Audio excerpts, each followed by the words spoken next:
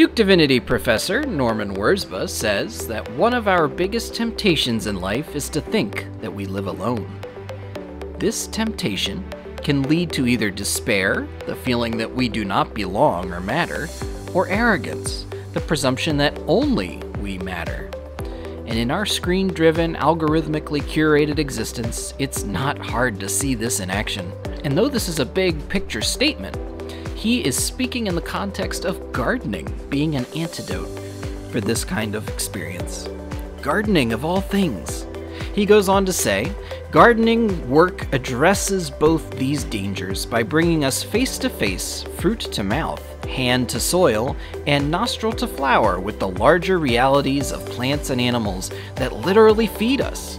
Working in the dirt, we know with our hands and with our stomachs, and not merely with our heads, that we belong to a membership called creation. And this all brings us back to our origin question in this series about how we view this world. If we see it as a creation, and ourselves as members of this creation, this gift of divine creative love, then our participation in the world gives us freedom to experience something of the nature of God more deeply than we could on our own. Jesus uses gardening and agricultural references often in his parables, uses the uncertainty of seeds growing to teach lessons of faith. And according to our creation story, the first human vocation was to be gardeners. So perhaps that is partially why there are so many spiritual lessons when working the soil.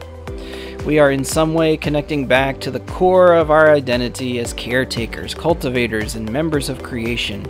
And we are reminded of our membership in creation, that we are all connected, that what we do matters and has meaning not just in our own lives, but in the life of the creation around us and the members therein, whether they be plants, the earth, or other people around us. And that we also shouldn't take ourselves too seriously as being the sovereign lords over our lives or over others in this world. There's much to learn in the everyday in our lives, and that includes things like gardening.